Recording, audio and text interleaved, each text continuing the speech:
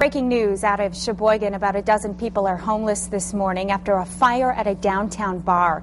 It broke out around midnight at Sly's Midtown Saloon on 8th and Pennsylvania.